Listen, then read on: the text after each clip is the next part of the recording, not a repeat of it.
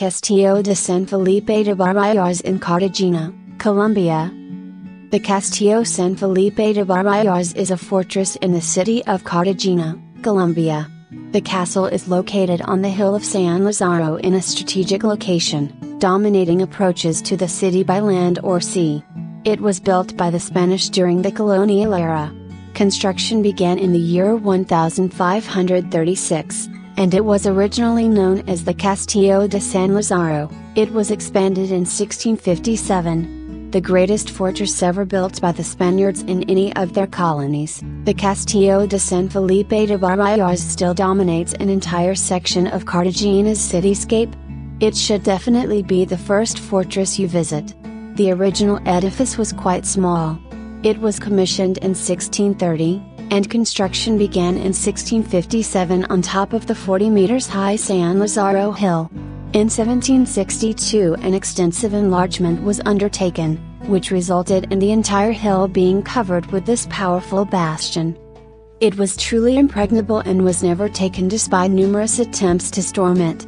A complex system of tunnels connected strategic points to allow provisions to be distributed and to facilitate evacuation. The tunnels were constructed so that any noise reverberated all the way along them, making it possible to hear the slightest sound of an approaching enemy's feet, and also making internal communication easy.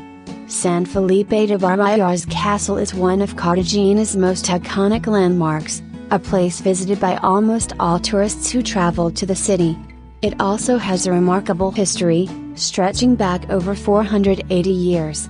The castle has been invaded by pirates, admirals, and barons in its long history, but stands proudly to this day. Here is a brief history of San Felipe de Barajas Castle. The crowning glory of the Spanish Empire's defensive network of Cartagena. Work first began on the fortress in 1536, when it was known as San Lázaro Castle. Pirates roaming the Caribbean in those days had their eyes fixed on the wealth of Cartagena de Indias, a city rich in profits from the shipping industry and nascent slave trade. Spain needed to defend their prized asset, and they built the defensive walls that today surround the old town, as well as several key strategic forts. The most impressive overlooked the city from the top of a 130-foot high hill, perfectly positioned with commanding views of the bay in front of Cartagena.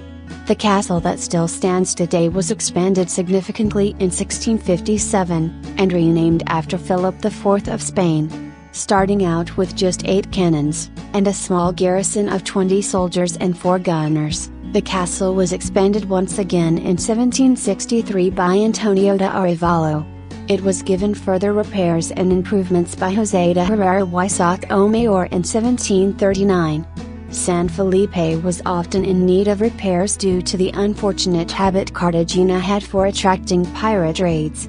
The castle first fell to an assault in 1697 by the French privateer Sir Bernardus Jean, Baron de Pointes and Jean-Baptiste Ducas, during the War of the Grand Alliance, a 9-year conflict fought between Louis XIV of France and a European coalition which included the Spanish Empire. Sotomayor's subsequent repairs included strengthening the defensive capabilities of the fortress, with the addition of extra fortifications and gun turrets. These additions would prove useful in 1741.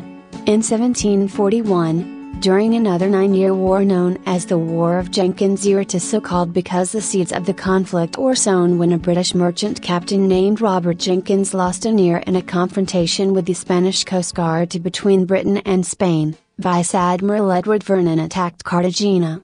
What followed was a crushing loss for Britain, as the Spanish Admiral Blas de Lezo successfully defended the city, helped in no small way by the defensive strength of San Felipe Castle. The British lost around 10,000 men in the battle, too many admittedly to yellow fever too, with around 3,000 falling during the assault on the castle.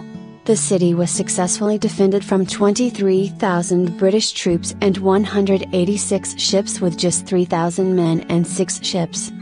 The castle was attacked once more during the Spanish-American Wars of Independence when a Spanish force under the command of Pablo Morillo arrived at the city in 1815.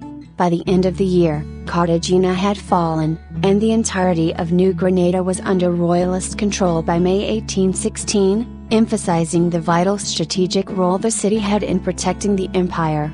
Nowadays, a visit to San Felipe Castle is a decidedly more tranquil affair, with tourists from all around the world visiting to walk the castle walls, explore the network of tunnels running beneath the ramparts, and take photos with one of the San Felipe's 68 cannons. In 1984, UNESCO listed the castle, along with the old city of Cartagena, as a World Heritage Site. The castle had, until that point, fallen into disrepair, with vegetation covering the walls. The mighty castle, once the pride of Spanish military architecture in the New World, has been used by the Colombian government as the location for cultural and social events since 1990. It remains as formidable and impressive as ever, towering over the Bay of Cartagena. Like us and join us at Extreme Collections for more fun and knowledge.